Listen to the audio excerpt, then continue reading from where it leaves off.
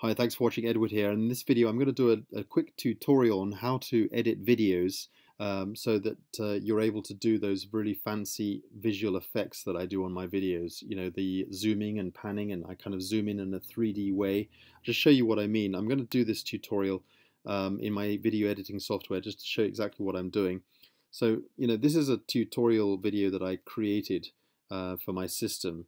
And if I just play this to show you what I'm talking about.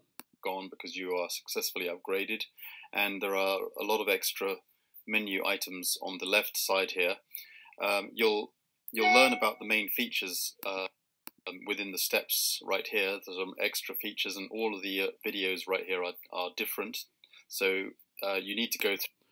So as you saw, I was showing you how I'm I was showing you what I'm doing with this sort of visual effect. A lot of extra menu items on the left. So I'm sort of zooming in a sort of 3D way. I'm panning in and zooming out and so on. And I found it really makes it easy for viewers to see exactly what you're doing on screen. They can you're zooming in, they see what menu items you're clicking on, they see exactly where to click, where to go, what to do, and you're zooming in a nice easy way. And it has a very fancy sort of animation to it. So, and I found that this has really boosted the engagement on my videos, and people like it. People have commented, and that's why I'm doing this tutorial, because people have said, how do you do this?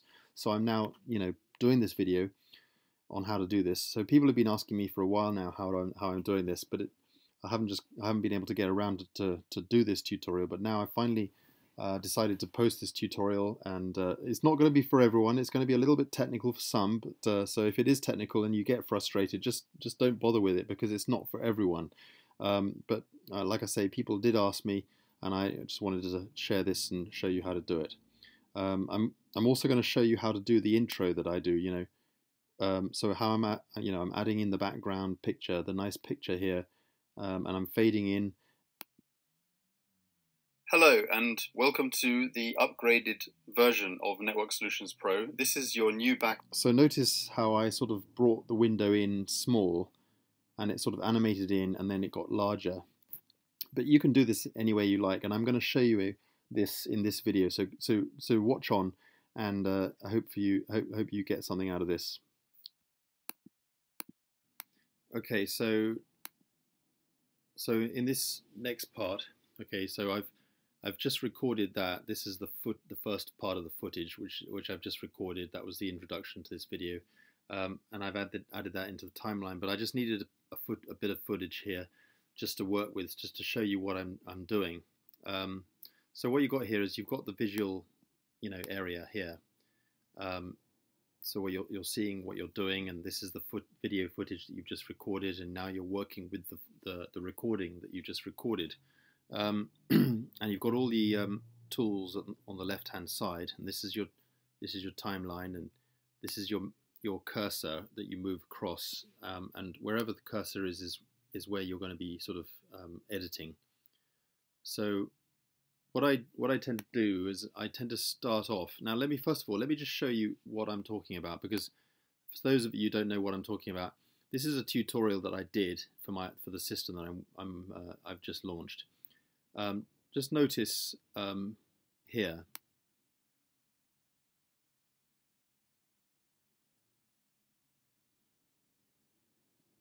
Okay, if I just play this part. Successfully upgraded, and there are a lot of extra menu. So notice how this window changes, and it sort of zooms in a 3D sort of way. It pans, and it makes it a lot easier when you're demonstrating stuff, how you're able to zoom in like this. And people have asked me, how am I doing this? Items on the left side here. You'll learn about the main features within the steps right here. There's some extra features, and all of the videos right here are. So this is quite nice, for people to see what's going on. They can you're zooming in. They're seeing exactly where your mouse is on screen, and they can see exactly what's written here and where your mouse is sort of referring to and pointing to, and so on. So I'm just going to show you how to do that, because people have asked me how am I doing this. So if I go back into Camtasia here, so all you're really doing is you're just moving your mouse your sort of timer, your mouse thing here across, and the exact point wherever you want it. So I go into, for example, okay, if you've got the tools all along here, and what I'm going to show you here is I'm just going to show you the animations. Okay, these are the animations. Okay, and we've got a custom animation. You've got presets here, but I tend to just use the custom one because it does, it allows me to do things. You just drag and drop right to the point, where you've got your pin, whatever it's called, or needle, or whatever I don't know what it's called. And then from this point on, you notice when I move the cursor back, it goes white because it's not actually recording your movements. So when you move it over that, it goes red, and from that point on, it's going to be red because everything you do on from this point, it's just simply going to record. So anything that you do and you move this, and it's going to record the animation. So I could even just simply move it like this, and that is enough to record that animation. So look what happens if I just move it back. See, it recorded that animation. So if I just play the video, Camtasia it allows me to sort of zoom in and sort of a 3D way. Okay, well I'm just going to delete that movement and then just do some more clever stuff. So over here on the where it says properties, you just click this, a little panel comes up, and this is where you can do some animations or movements. You can change the Z axis, Y or Z, Z, Y or X. Okay, so you've got to make sure that the actual the object that you have on the screen is selected, and then you've also got a custom animation added to the point where you want it to start. Okay, and you make sure that that dot is red. And so from this point, what you can do is you can just sort of change the animation, change the movement. So I'm just going to do that and then scale it, move it around a bit. So let's say, for example, if I'm talking about this sort of menu here or whatever, it'll just zoom in and make it easier for the viewers to see what's going on. It allows me to sort of zoom in and sort of a 3D way. It allows me to pan and zoom. And then any more point from this point on, you can do your next animation, or you can actually use this restore animation. That's one of the pre-done for you animations, and it'll just simply restore to the previous state. However it was, it automatically remembers where your previous state was, so it'll go back to the way it was. Okay, but I'm not going to do that because I want to go on and do something else instead. So you just go to the point where you've done with this view and you want to change it. You just select the custom, and then maybe I'll just send it the other way.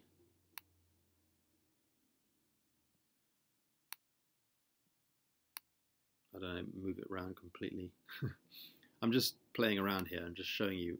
I think you'll get the idea. But Camtasia it allows me to sort of zoom in and sort of a 3D way. It allows me to pan and zoom in, and many of the people who've been following me on YouTube. So that's how you do it, really. I mean, it's as simple as that. I don't really use any of these at all, and I hardly ever use the restore point because I just remember where I want to start. And I tend to start off right at the beginning,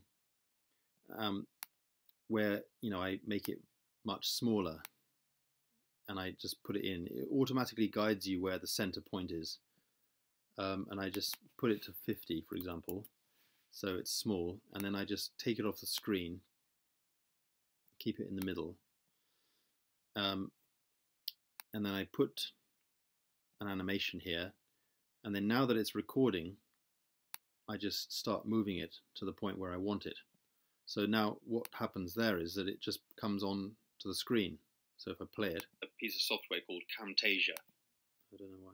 Hold on a minute. So this is the software I use to do. So there it is. It comes onto the screen, and then I move it forwards a bit more, and I put in another custom element, animation, whatever you call it, and then I bring it in to about 80. software called Camtasia. So this is the software I use to do most of my videos. Okay, when I'm doing tutorials. So if this was the beginning of the video, and I think this is what a lot of people have noticed that I'm doing is I tend to start the video off in the same sort of way with the background here. And welcome to the upgraded version of Network Solutions Pro. So that's how I'm doing it. I'm doing a sort of a custom intro or a custom transition or whatever you want to call it. So it just makes it look quite good. But obviously with the media panel here, you can add in extra media such as pictures and stuff. So I'm just going to put in a nice picture. I don't know, just something random. And then I can just drag that into the timeline. It doesn't work on layers. So, you can control how, well, it works on layers, but it just, this is track 2, but it doesn't mean that this has to be on top. You can actually make the picture, keep it on track 2, but you can just sort of right click with your mouse and the menu comes up and you go to arrange. Hold on a minute. Oh, sorry, it's on the screen. You have to go to the screen. Right click on the screen, go to arrange and send to back. So that goes to the back and you need to make it full screen. So you need to resize, make it central. The other thing I tend to do is I go to visual effects there and there's a little shadow and I just put that into the foreground here. So this particular window has a shadow on the background, if you see what I mean. And then I go down and I tend to use reflection as well. It makes it look quite nice, especially if you've got a kind of a water background. And then when it says, the properties always update with whatever elements you've added in there. So it's got reflection here, it's got the drop shadow.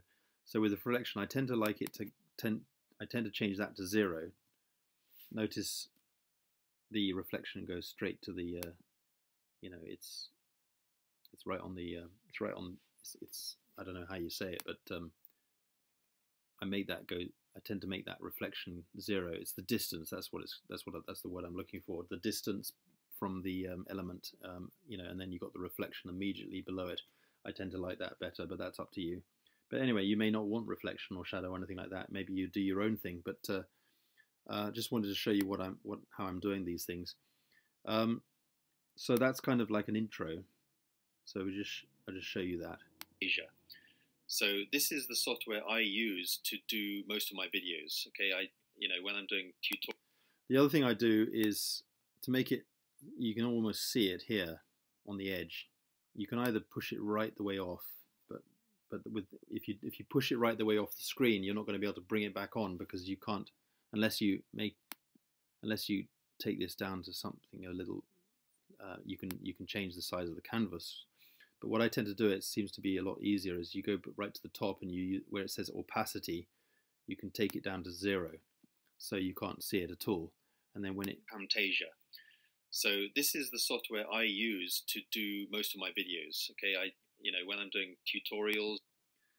Okay, so that's how that works. It allows me to sort of zoom in and sort of a 3D way. It allows me to pan and zoom in and many. The other thing you can do is you can change. I usually think the default is fine, but you can zoom in onto these little pieces down here, and you can change the length to suit you. If you make it longer, it'll take longer to zoom in. It allows me to sort of zoom in and sort of a. So actually, that's not bad. It actually looks quite good if it's slower to move in. But I like it a bit faster. So I just tend to make that shorter. If you make it really short, it's probably too fast. Zoom in and sort of a 3D way. That's not too bad either. So yeah, I hope that helps. And it just makes it a lot more interesting for the viewer. And I found that my videos are a lot more kind of engaging. People have commented on how they like the way I'm doing my videos and the effects and the animations on the effects, the way I zoom in and stuff. They tend to like that. So that's how you do it. So Camtasia is the software that I use, and because I love those little animations and it's easy to use. Anyway, thanks for watching. Hope this was a good video. I'll do some more videos with on teaching you a bit on Camtasia, but it's a good software. Talk to you soon. Bye for now.